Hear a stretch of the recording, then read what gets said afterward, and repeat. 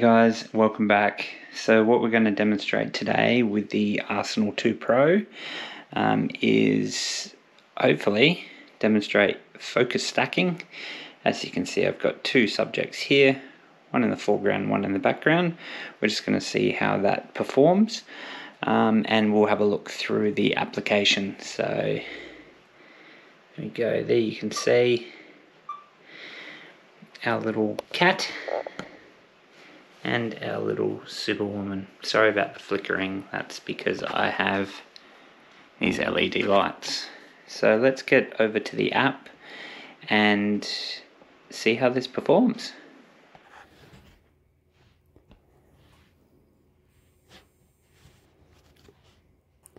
So here we are in the application. You can see that I've charged up the Arsenal 2 Pro, and we have again the Canon EOS R5 with a 16-35. Connect to the Arsenal. Alright, so this is the main screen in the app.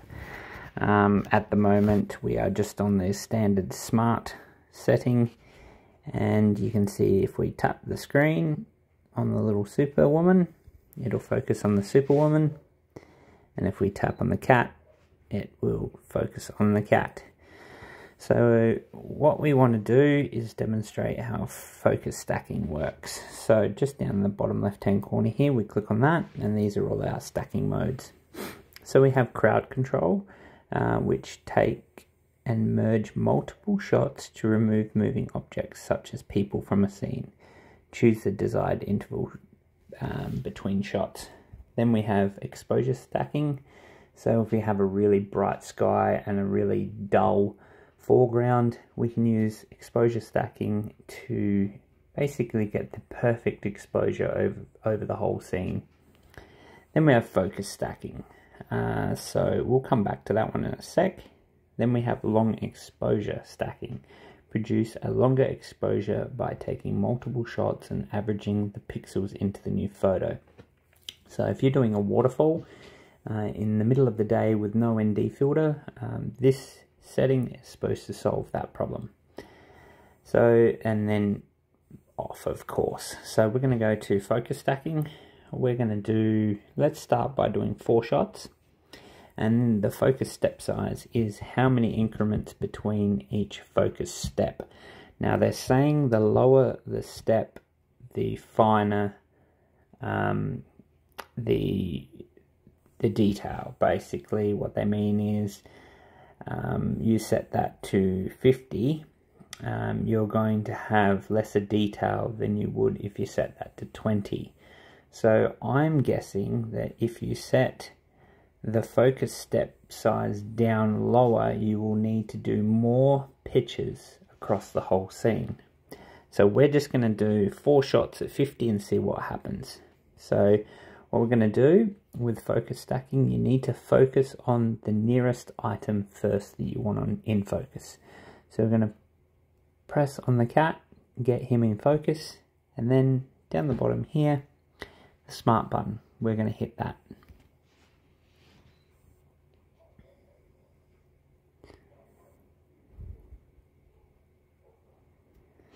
And then what we're going to do is go into here. You'll see the 4 photos that have been taken, and then the one at the end is it blending them together. So if we just go through these photos, you can see the cat's in focus, cat's in focus, cat's still in focus. And that's it. That focus stack has not worked. And this is what I've found, and I've messaged support about it, so hopefully it gets fixed. So we'll go back. Say you got to focus on the nearest, it should go green. Let's go into here and take 10 shots. Alright, let's give it another shot.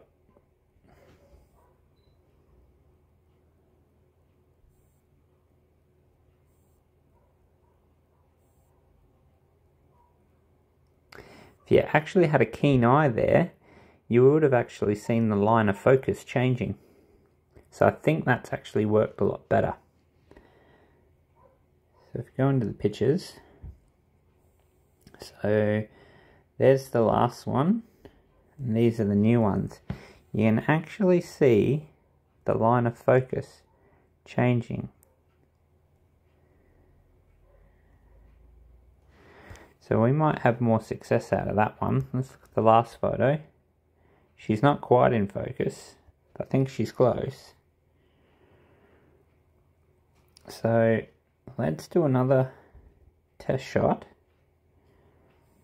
If we go in here, let's do half the photos, but more step size. Let's do 80. Okay, go back to smart, focus on the cat, press the smart button.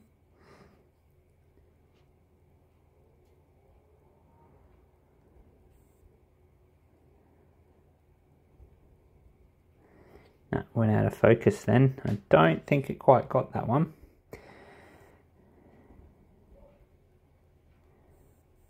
Oh, we might be lucky.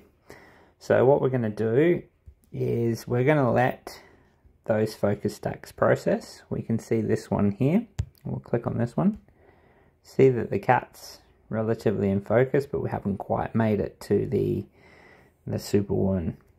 So that first one failed. We just want to check the second one. The second one was 1, 2, 3, 4, 5, 6, 7, 8, 9, 10. 10 shots. So we'll just wait until that finishes processing. I haven't got much light on this subject too. That could be a big problem. Okay, so we can see now that both of them have processed. So we'll click on this one, which was the 10 shot one. And we can see the cat is in focus. And this Superwoman's pretty close to being on focus. Like I said, this is probably not the best scene, as it's not lit up quite well. So let's just see the other one, which was the 2, 4, 6, 7. Hang on, there's only 7 there. 1, 2, 3, 4, 5. 5 shots, sorry. So this is 5 shots, but we changed the focus step a little bit higher. And it doesn't look too bad. What I might do is just change up the scene and get a little bit more light on the subject, and we'll do one more test of the focus stacking.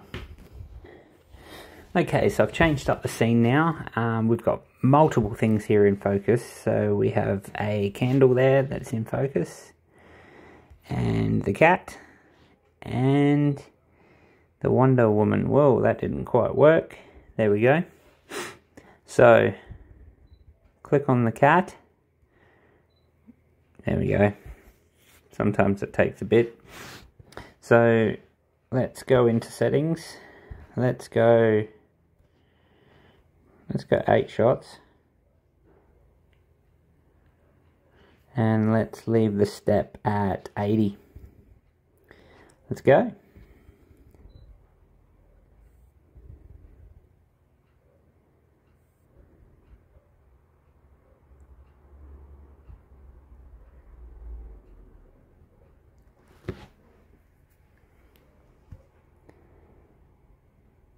And see there, it got pretty blurry, whether it didn't have any subjects to actually focus on.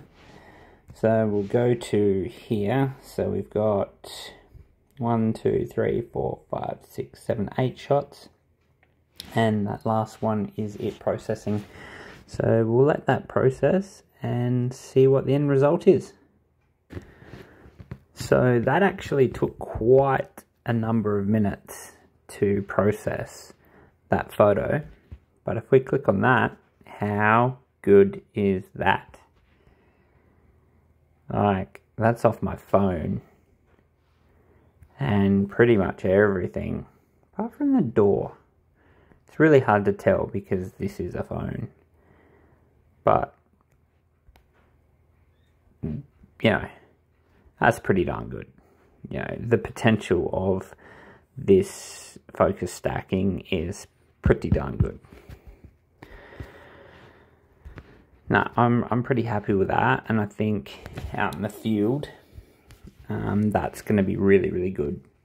So you can see when we click on the cat, it chooses the settings that it believes are the best. So 1/4 of a second, aperture 11, ISO 100.